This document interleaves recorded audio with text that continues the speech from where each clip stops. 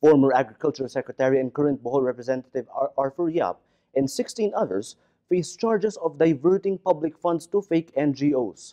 Ombudsman investigators filed separate formal complaints against two groups. One complaint includes Yap, former Nueva Ecija Representative Rodolfo Antonino, and 5 others.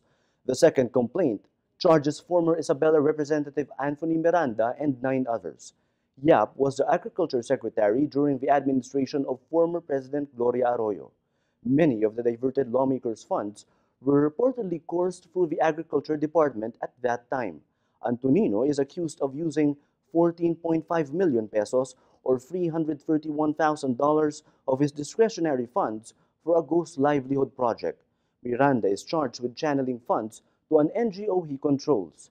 In February 2007, the congressman requested the release of 10 million pesos or $228,000 of his pork barrel to Aksyon Makamasa Foundation Incorporated, which lists Miranda as incorporator, director, and chairman.